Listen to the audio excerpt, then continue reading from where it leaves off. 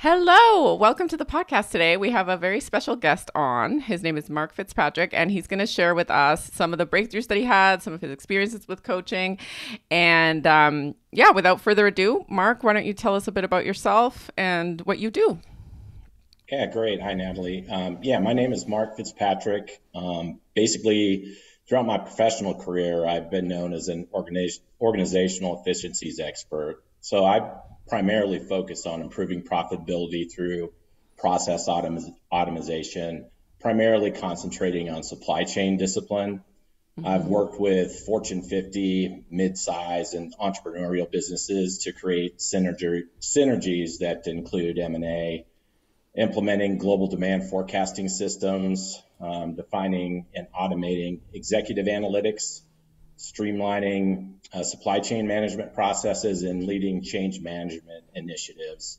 I'm currently employed with a global healthcare organization. My immediate focus is working with manufacturers, wholesalers, and home infusion pharmacies to determine the most efficient way to deliver blood replacement products to domestic patients who require life-enabling infusions. Wow. Yeah. Life-changing work you're doing. Pretty Yeah, cool. it's very it's incredible. Yeah. I really appreciate what I'm doing right now. Yeah. So fantastic to be working in something that has such a big impact on so many people.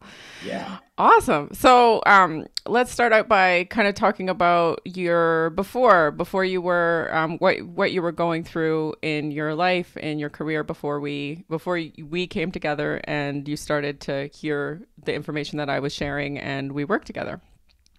yeah. So the list of challenges is long but distinguished, I guess you could say.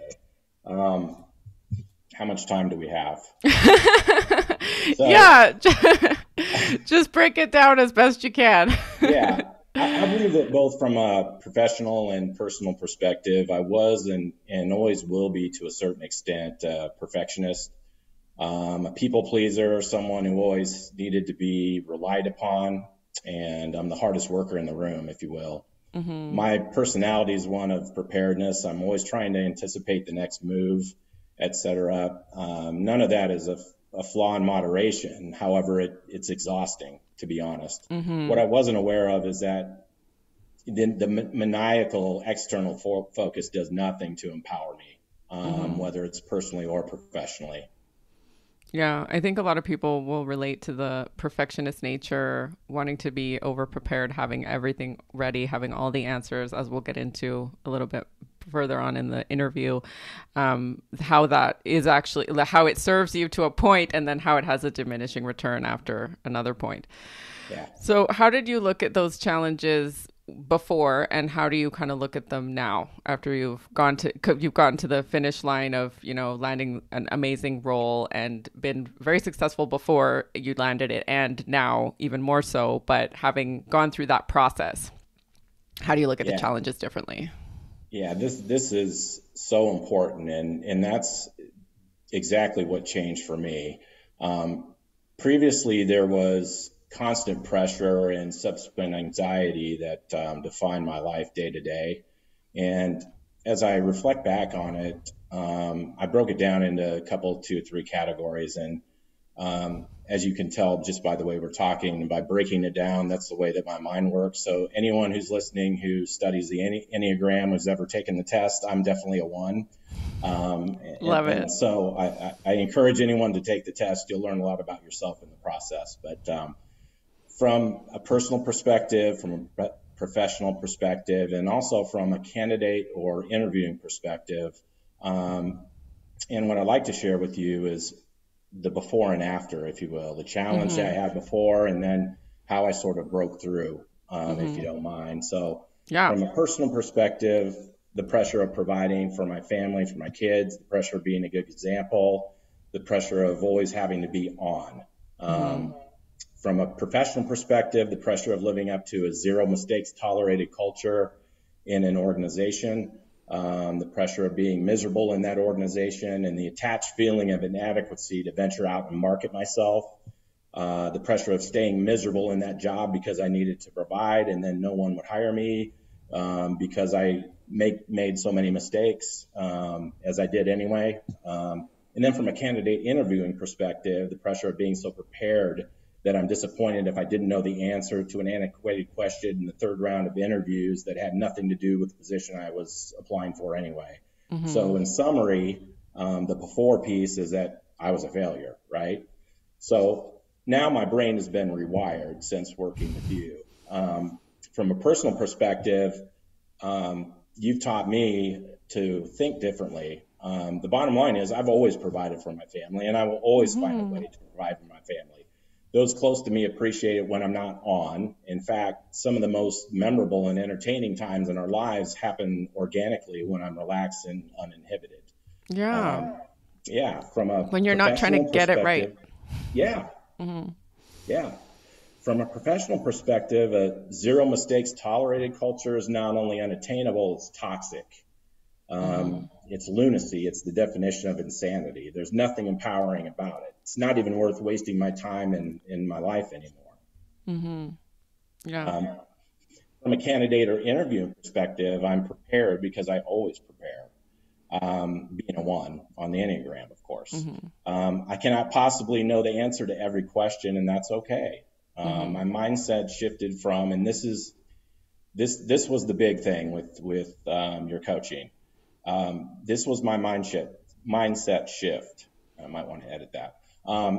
If I'm asked a question I won't know, which is the way I approached every interview, to when I'm asked a question I won't know.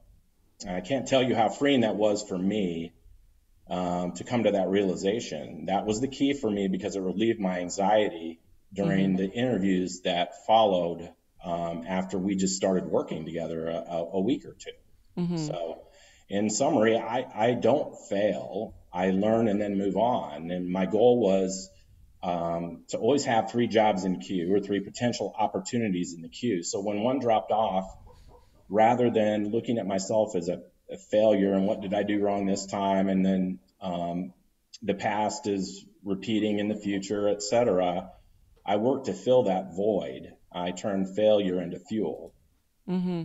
Yeah, absolutely. And I think that the such a key thing, instead of saying if I'm asked the question, I don't know, to when, we just assume it's happening, then you can kind of be put at ease knowing that you had already handled it in the past and that it wasn't a detriment and it wasn't even a problem, that you didn't know everything. That's for certain. Yeah, yeah. And then also just relieving the pressure, because I think often we think that everyone else knows all the answers, like all the other candidates would know all the answers, and it's just not the case. Yeah. So, yeah. And what I learned from you was the goal is to get them to like you, right? So the goal is the conversation.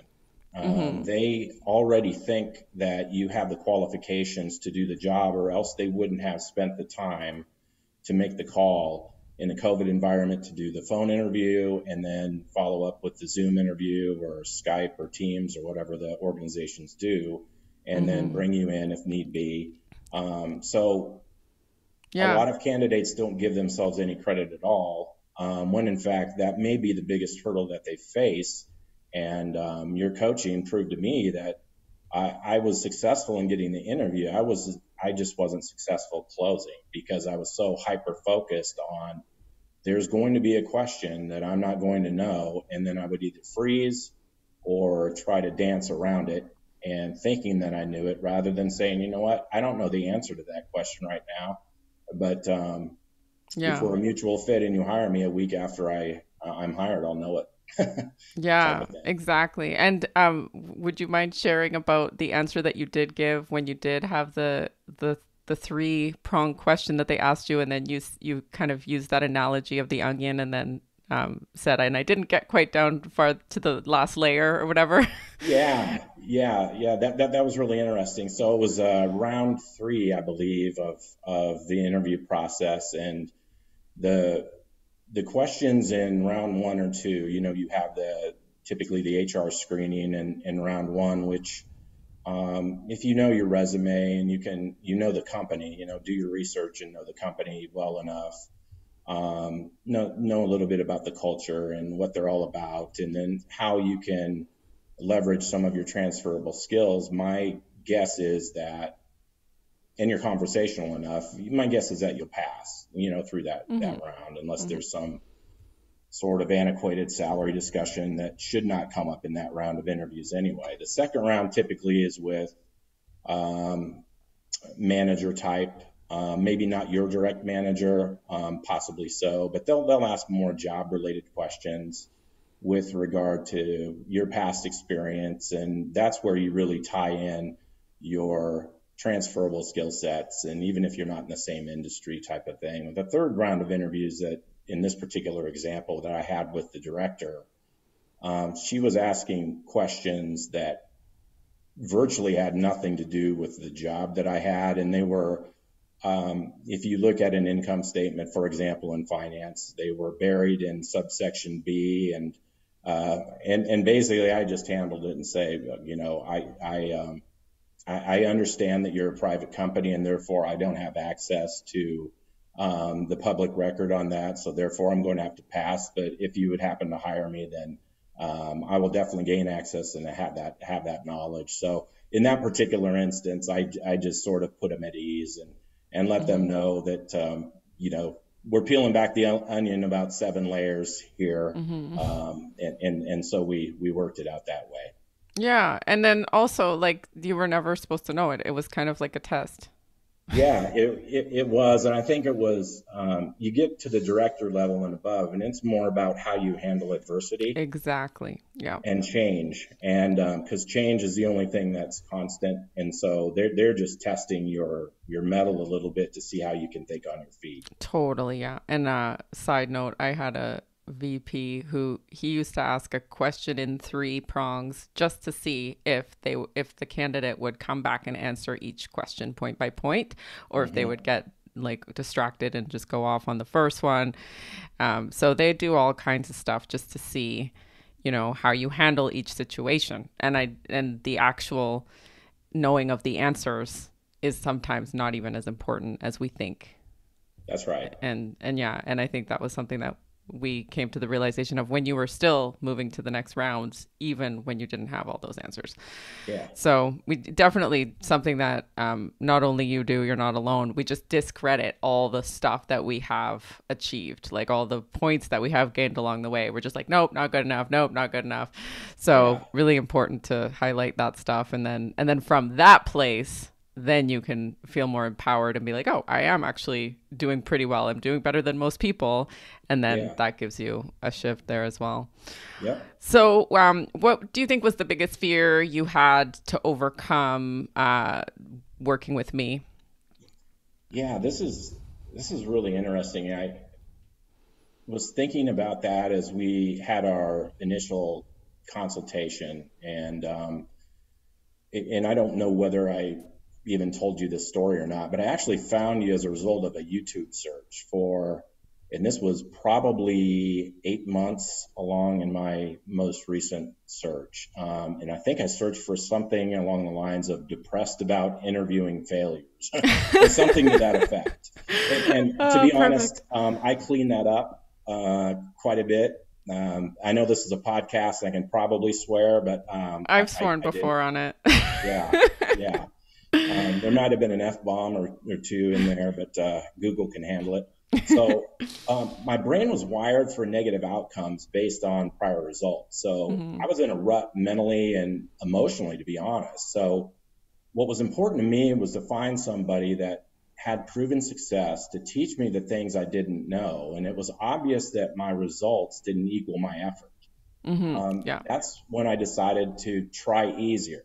Hmm. And what I mean by that is to lean on someone I trusted for honest feedback, advice, and information. The Hmm. strongest leaders recognize their blind spots and then remove them with advice from trusted and competent people. So good. So I chose you to show me where I had opportunities to learn and grow.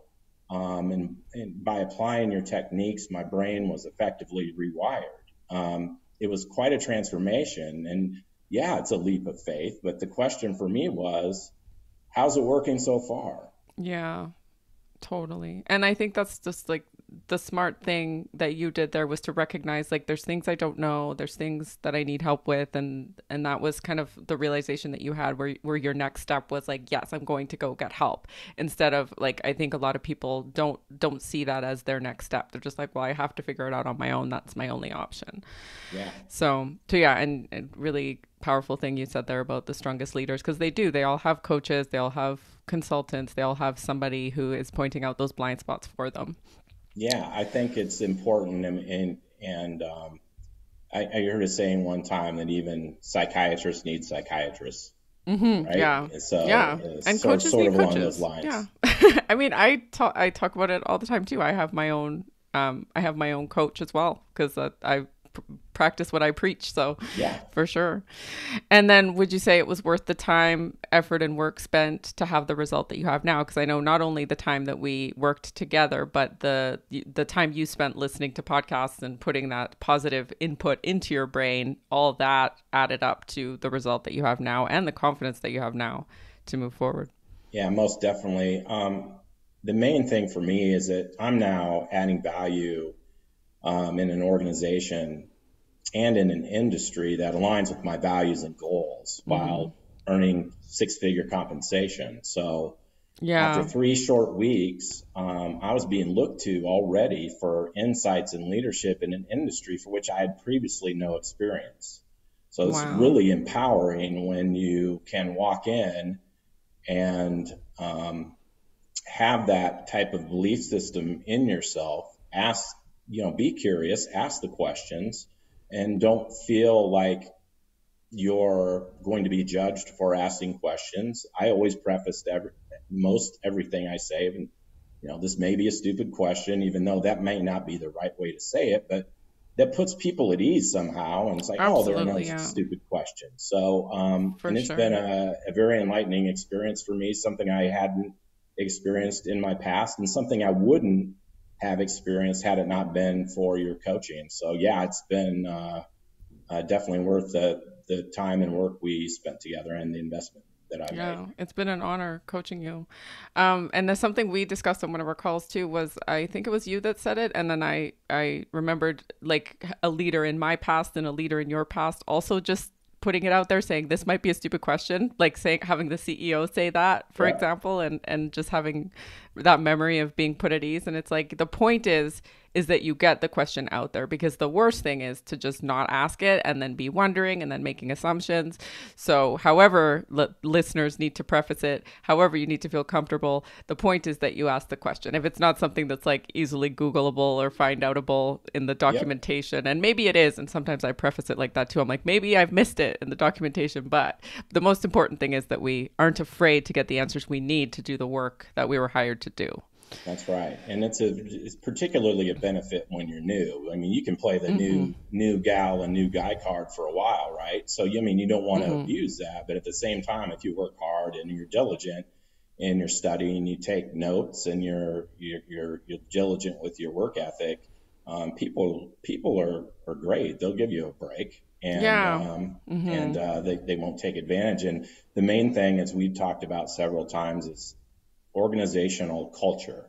And Yes. that's the best advice that I can give, is that when you're looking for work, you're looking for a new place, you're looking to, heck, even shift careers and what you're doing right now into a whole different space. Culture is so important nowadays because everything moves so fast that culture of inclusion, that culture of there are no stupid questions is so important because every organization wants it yesterday. Mm-hmm. However, the way that organizations go about getting there yesterday is the most important thing. And that's through your coaching, that's one of the things that I discovered that became the top of the mountain for me, was that toxic work culture that I had had in the past. I was willing to sacrifice a little bit in compensation in order to be a little bit more free.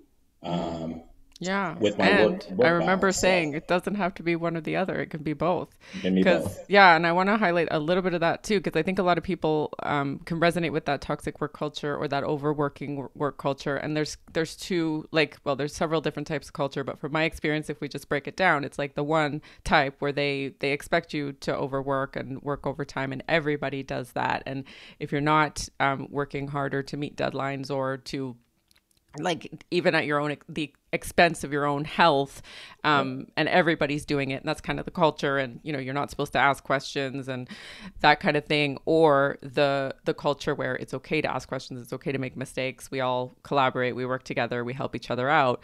How would you, because I know you had the experience with the toxic culture and you weren't even kind of, it wasn't even really in your awareness, like, oh, you can have this amazing culture, it exists, there are lots of organizations that operate like this. Yep. Do you want to talk a little bit about your experience with the toxic culture? Yeah, yeah. I mean, it feeds directly into the coaching aspects of what we talked about, um, and if you don't mind, it feeds actually right into the results and improvement that I saw in myself as I Mm-hmm. went through this experience. So, um, my growth was a direct result of a shift in mindset.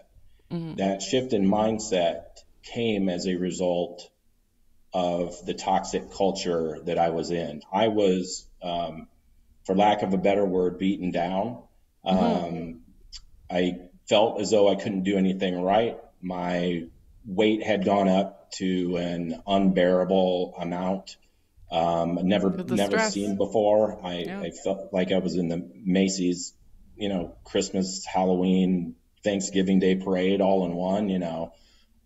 It was horrible. I didn't sleep, et cetera. So it's amazing the tricks our minds play on us and the power we give others to define our worth.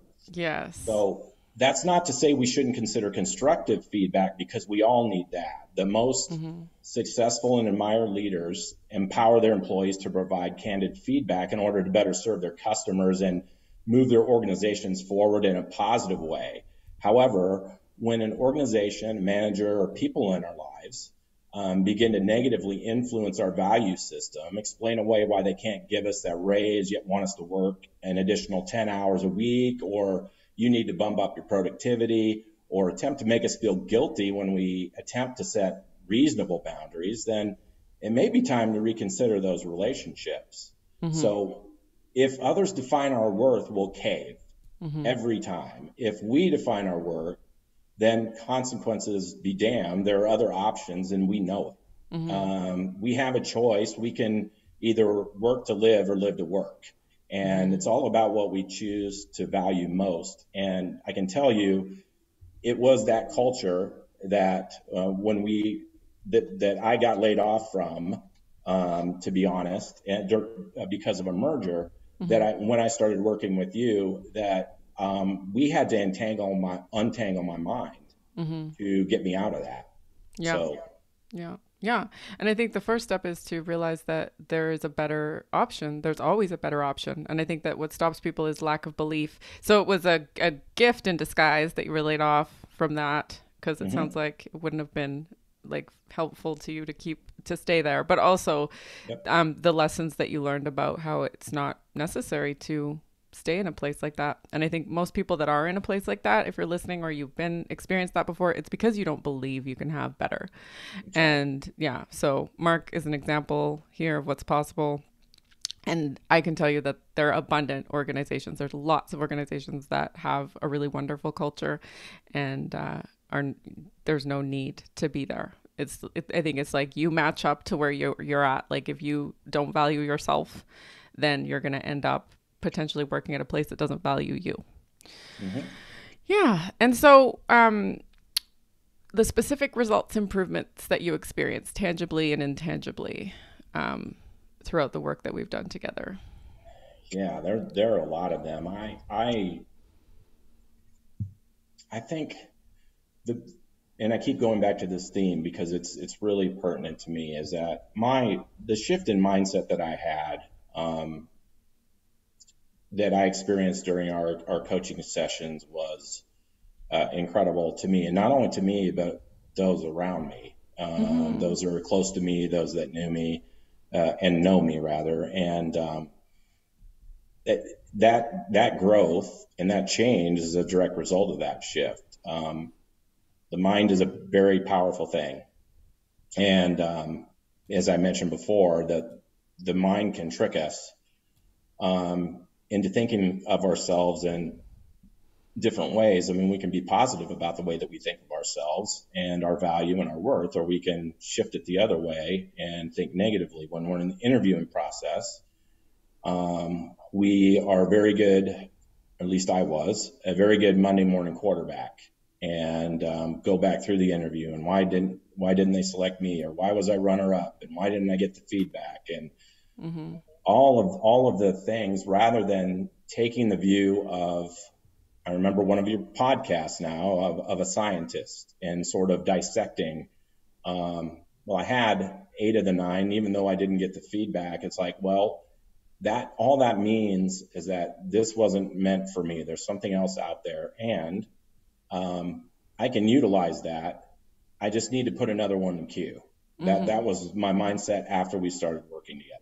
Mm-hmm. So Exactly. those are both tangible and intangible Mm-hmm. life lessons that I've learned, because to be honest, this may not be and probably won't be my last job. Mm-hmm. So I need to take this going forward, what you've taught me, and leverage that for the rest of my professional career. Yeah, absolutely. And yeah, I like to always say it's no job is secure. Right, Even unions. I've right, had clients who have been let go from the union. It's been very shocking, but no job is secure. The only security that you have is our own, is the one that we that's give right. ourselves. Yeah.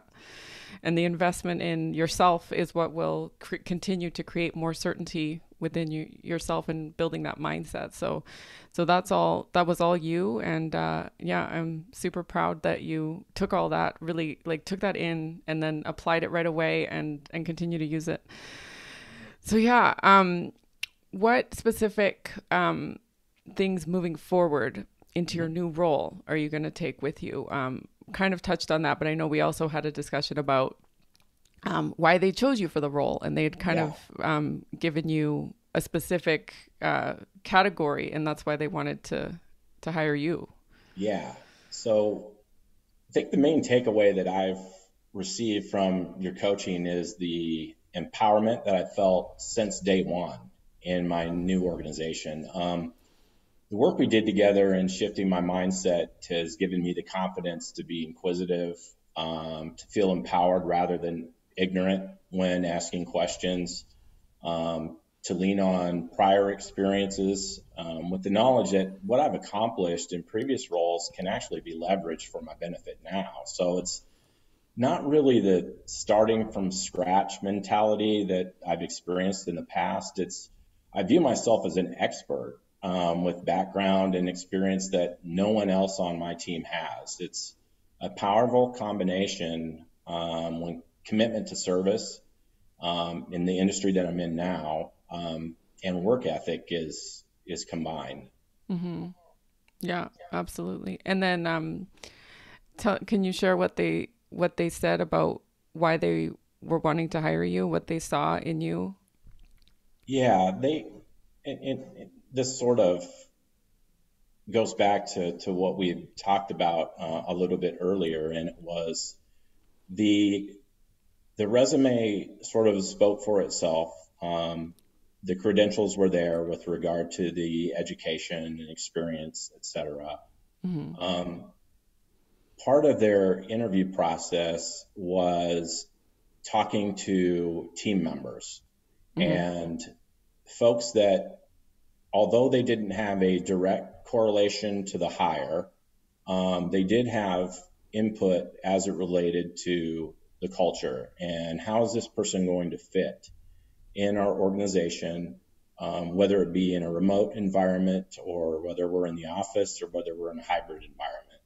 And it was through those conversations that I believe, um, helped me get the job. So the credentials were there, the boxes were checked, And it was the conversations that we had and the connection that I was able to build with the team members and leveraging those past experiences in my particular field, even though this was a different industry, to come up with some sort of macro level or high level ties, if you will, that sort of made sense, if that sort of makes Yeah, sense. Yeah. absolutely. And I think that that's important because a lot of people express to me that they find that like they kind of have a gap in belief as to whether that's possible to do what you did and Mhm. switch into a different industry. So obviously your belief system was that that you'd be able to bring the skills and the value regardless of what industry. Mhm. Can you talk about how you framed your mind around that? Because a lot of people do think, oh well, I don't have what they're looking for. I don't have experience in this industry. Yeah, yeah. So, and to be honest, for those listening, I was one of you at first, because if they were to say to me, well, the job requirements, if I read anywhere on the job requirements, whether it was the qualifications or whether it was the preferred requirements, said um, need the ability to write SQL or need the ability to run Tableau, et cetera. Mm-hmm. Even if it was in the preferred requirements, I would exit out Mm-hmm. and not even apply. Now, this was initially, we Mm-hmm. started talking, and I Mm-hmm. said, well, wait a minute. Our discussions led to, well, that's a preferred requirement. That's not a requirement. You've checked all of the boxes above in the qualifications. Why not try to have a discussion on you've got transferable skill sets in all of these other applications. Mm-hmm. You want to learn SQL and want to learn Tableau. You have the skill sets in order to do that. Mm-hmm. Why not, if it comes up in the interview, why not say, I would be excited to learn that. Yeah. Turn it into a positive rather than, well, no, I don't have it, and kind of, hold your head down and walk away. Mm-hmm. So that totally changed the way that I looked at the jobs that I was applying for. And sure enough, this particular position, their preferred requirements were SQL and Tableau. And in my second week, after 3 days of training virtually, my manager had set me up with online training for Tableau. And Mm-hmm. so I've been working through them, and I've already designed a couple, and it's via Excel for those that don't know that. But Mm-hmm. and I've already designed a couple very rudimentary things that no one else on the team has even attempted. So what I found out was that no one on the team has these skills. Mm-hmm. And now I'm the one on the team that's going to get that knowledge. And so therefore, I'm going to be the leader on the team as it relates to gaining that knowledge. And it's going to really increase the efficiency that I'm going to have on my job. I'm going to really have the opportunity to produce some um, pretty remarkable reports, actually, that are really going to increase the efficiency of my job and actually make my product line stand out, I believe, once I get good at what I'm doing. So Yeah, um, absolutely. And I yeah, would go never sell yourself short, because you don't know what's inside their head. absolutely. And I would go even farther and say, even if it's not on the preferred, and maybe you don't have every single box on the main requirements, because I was that person too who didn't have all those boxes checked. So it's definitely something that we kind of disregard thinking. And I know a lot of people do this. They're like, oh, I don't have that. I don't check all those boxes. And then it's easy to get frustrated when you're thinking that way. But it's definitely not always a requirement. Just like when they say that they don't have room to negotiate salary, that's often also not the case. So Right. we want to stay open to exceptions to the rules because there's a lot of them out there. Yeah. So, did anything surprise you during our coaching? Yeah. So the experience overall was incredibly enlightening. So as I reflect on our time working together, I really feel as though that I had conversations with a good friend who had known me for years. So I That's was so really great to hear. surprised. Yeah. So, and I appreciate that. So I was really surprised at how much work we did on mindset versus tactics. during my particular search. Mm-hmm. So that's a testament to you and what you knew I needed. Mm-hmm. So I didn't realize that career coaching included an in-depth focus on so many of the mental aspects of the search process. And that's where you created value for me. And I assume I'm not alone in that regard. Yeah, and that's why I like to focus on the mindset, but everybody seems to want, well, a lot of people seem to want the strategies and tactics, and I think that what was different, like you're really receptive to the mindset coaching. So you're like, I want, like you're kind of hungry for it. You're like, I want to know what I don't know, like, and that's where it was really easy to be able to coach you in that way, whereas other people or if you're listening, you might even be one of those people. And I was like this too, that was just like, tell me the script, tell me the story, tell me tell me how to structure my answer, tell me what to say, right? Instead of, it doesn't actually come from the exact words. It comes from how you're thinking about yourself, about the story, about your past. It's so much deeper than that. So yeah, and I think that I find it so much more powerful to coach on mindset because now you can take that away and apply it to all different situations, apply it to your next goal, apply it to everything else you want to do as well. And it's kind of like teaching somebody how to fish instead of giving them a fish. That's perfect. So yeah. So yeah, thanks for sharing that. Mm-hmm. And what does life look like now for you and kind of what's next? Because I know we talked about some exciting things happening in your new role. Yeah. So my professional and personal lives have a sense of balance, if that makes sense. So I'm confident with the imperfect person that I am, and I don't hold myself to unreasonable standards as much anymore, right? So I'm confident that I can and will contribute positively to life in general, to my family, my friends, to my employer, to my team, my community, etc. I show up every day with purpose, and it allows me to handle adversity rather than crumble when adversity hits, because it's going to. This is a direct result of our conversations and the additional reading and listening materials that I've taken advantage of, the self-directed desire that I have to make the best of every day. So I think I add value now by showing myself a little grace, which I didn't do, quite frankly, prior to our coaching. Yeah. And also the fact that you were adding value the whole time. You just weren't seeing it very clearly. Right. Yeah. And beating yourself up for like not doing enough and stuff. But like everything you've done up until now has led you to the place where now you're in a position to even like add exponential value now that you have these shifts. Yeah. So good to hear. And what would you say to somebody who is on the fence about coaching? Yeah, that's a great question. I think that for anyone that's on the fence, I think ask yourself these questions. Is what I'm doing now working? And am I being compensated fairly for the value that I provide?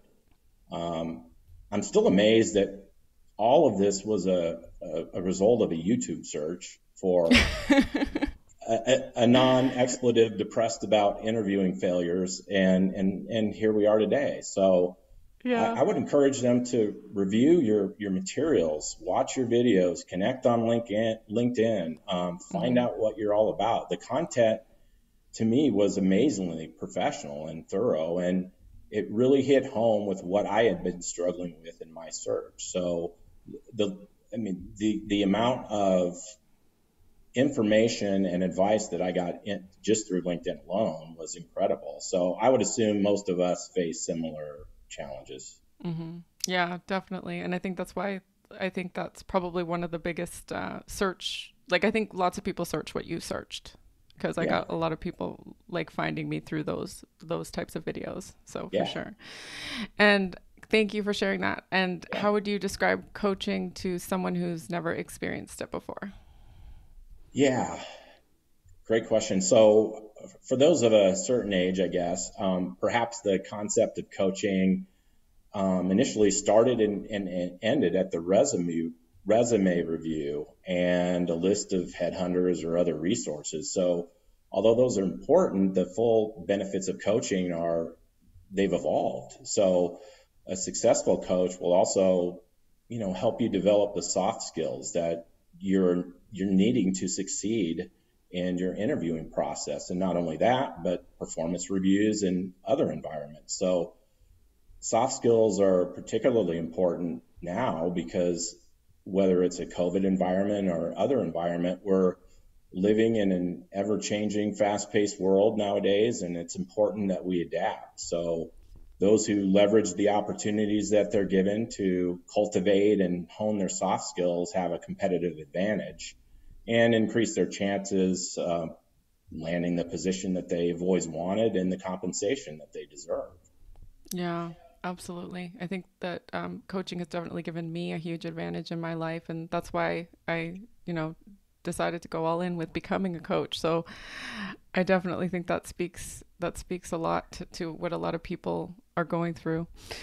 So, what would you want most listeners to know who are frustrated right now because they can't seem to close the deal? And I know that you know that problem well because you had several where you were so close. You just felt like it was so close, but not quite there. What would you recommend for them? Yeah, yeah, that's this is an easy one for me because this was me, right? So Mm-hmm. always the groomsman, never the groom, second place, runner up, silver medal, middle podium, however you want to do it. So You got lots um, of those. yeah, so frustration is the norm in this situation. However, it's how you choose to handle it that will ultimately make the difference. So Yes. I received interviews on probably 25% of the applications I submitted, which was awesome. It Mm-hmm. really was. I made it through phone interviews with HR and then a round or two at the company until the eventual call of doom.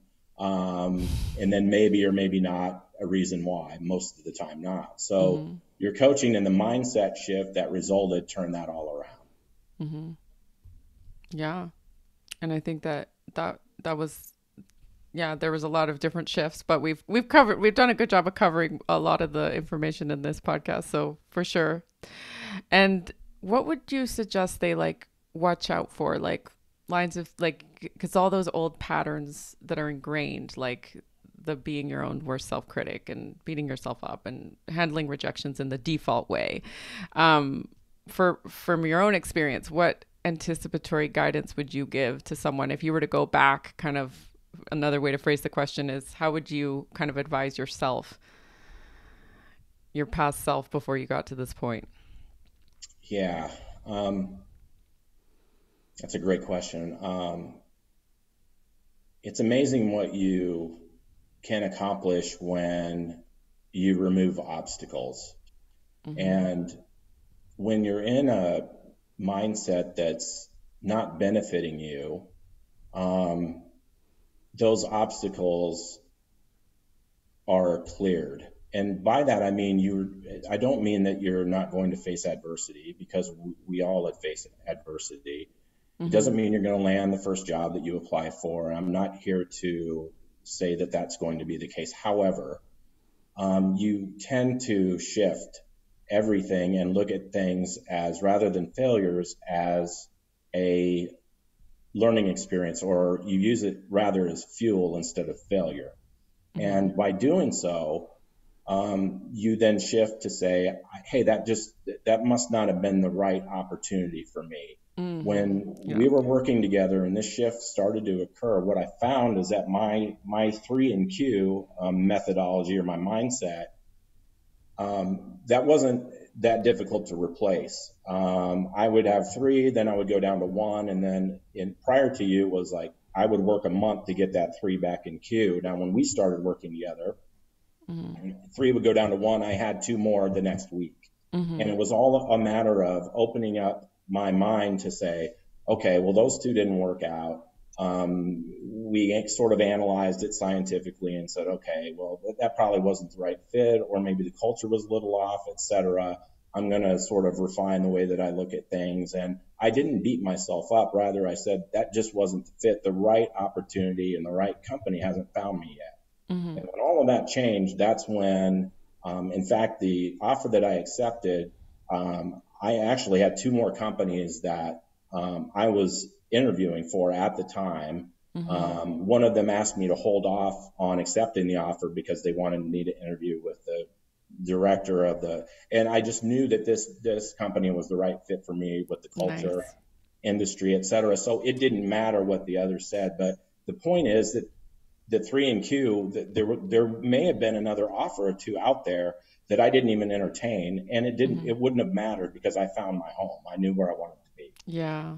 So good. And I didn't even know that you had, I knew that you had 3 and Q, but I didn't know that they'd asked you to hold off for the interviewing with them. Yeah. And that's what Yeah. happens. Yeah. All those mindset shifts just becoming, reality going into Yep. play. Amazing. Amazing work. You're very good at mindset work, Mark. Took some help. Amazing. So, what negative wisdom would you leave people with to help them go from where you were to where you are now? If you were to sum it up with a nugget of wisdom. Yeah. So if you're, I think what I learned throughout this experience is um, several fold, if you will. If your challenge is tactics, Natalie can help you.